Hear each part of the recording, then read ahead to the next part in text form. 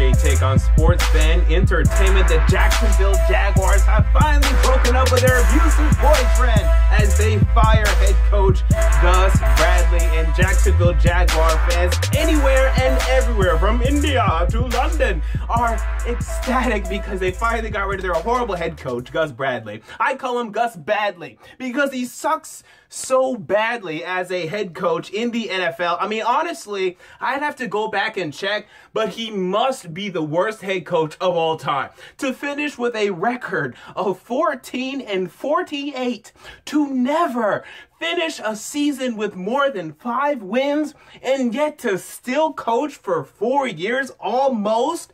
It's absolutely absurd. I've never seen anything like it, and I'm sure that I will never see anything like it again, unless if, another stupid organization, maybe the Jaguars again, decides to stick with an abusive relationship like this in the future. God forbid. God forbid this. Because, God, how can you keep him for as long as they did? I don't know. And then, in such Jacksonville Jaguarian fashion, they fire Gus Bradley on the flight home. This news broke, or maybe even before the flight home, as they went to Houston today to take part in a divisional matchup against the Houston Texans. Okay, a matchup in which this team was up 20-9, and they should have won the game, but Tom Savage, of all people, came into the game and led his team back to absolute victory over this horrible football team that is the Jacksonville Jaguars. And also in such Gus Badly fashion,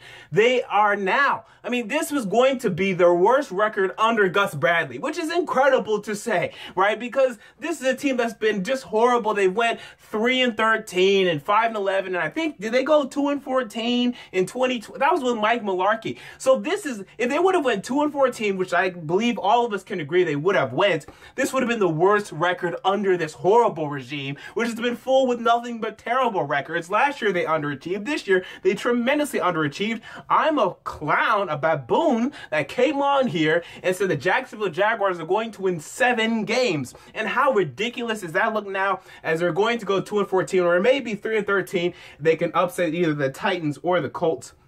They're not going to upset both, but maybe one of them in the upcoming 2 weeks. So Gus Bradley's gone, and they're probably going to keep their general manager, Dave Caldwell. This is something that I believe is a mistake. To me, I get rid of him. Okay, I mean, I get rid of this guy. Yes, he has found some pieces. He found both of the Allen wide receivers, Allen Robinson and Allen Hurns. I believe he found Telvin Smith. If he didn't, correct me down below. He found Yannick Ngakoue, the 3rd-round draft pick, defensive end that has got a number of sacks in his rookie season. He drafted Jalen Ramsey, was what he should have done.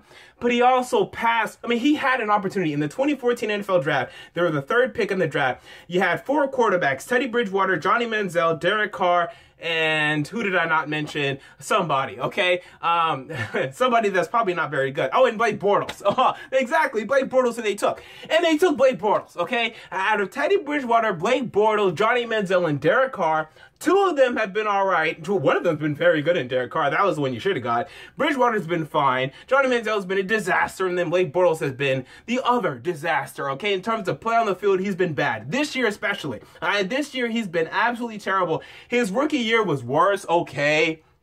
But dear God, this year has been bad. I mean, this guy is such a loser. I do it every week. I'll do it again. I do my Donald Trump impression talking about Blake Bortles, okay? This is what it is.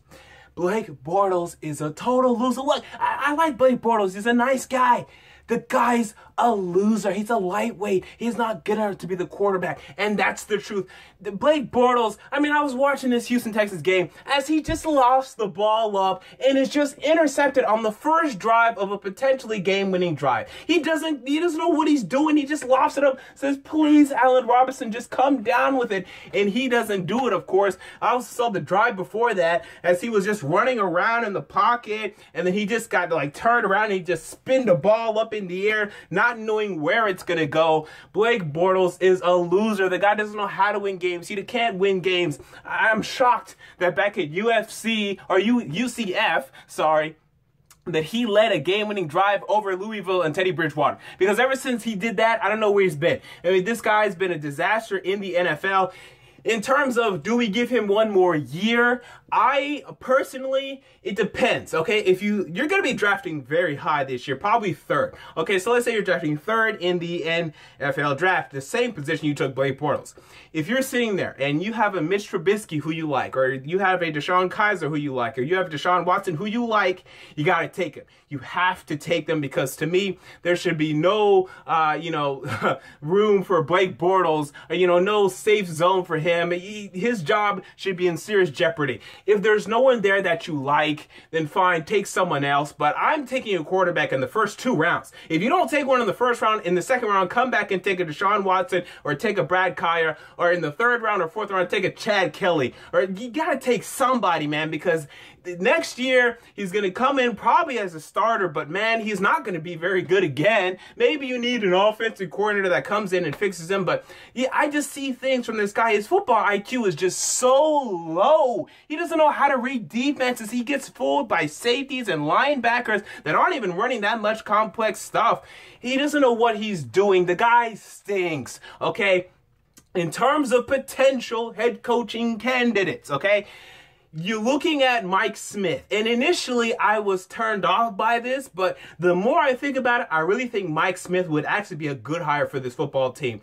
I don't think you need to try to knock it out of the park. I don't think you can, right? I don't think John Gruden is walking through that door anytime soon. But Mike Smith is a guy that won in Atlanta, went 66-46. He still had less losses, by the way, than Gus Bradley. Dear God, he went 66-46 when Gus Bradley went 14-48. Dear God.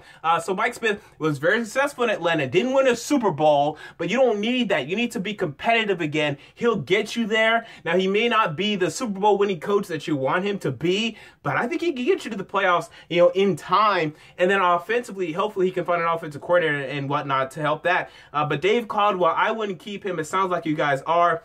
Shad Khan, what I like about him, although he did keep Gus Bradley for too long, it does tell me if you guys can actually hire a good coach, he'll be patient with that good coach. So it may take another year or two, and I know you don't want to hear that, but this is a sign of optimism, okay? Gus Bradley is out of the building. This is good news. He's on the plane right now, crying his eyes out. Dear God, help him. And this is now a step forward for the Jacksonville Jaguars. And you're going to be 2-14, right? And it's nothing but up from here. You've been here before, but it's nothing but up from here. I truly believe that hire the right coach. I like Mike Smith.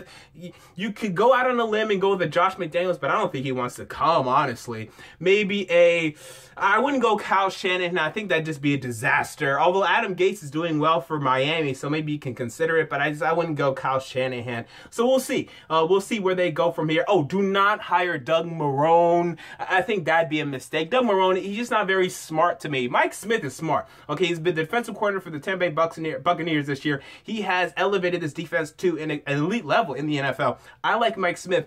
Don't go with this Doug Marrone assistant head coach guy. He wasn't very impressive in Buffalo. He's not going to be good, okay? So stay away from Doug Marrone. There you go.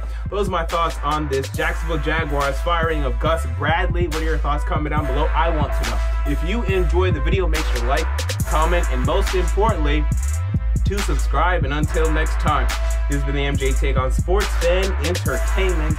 I'm out.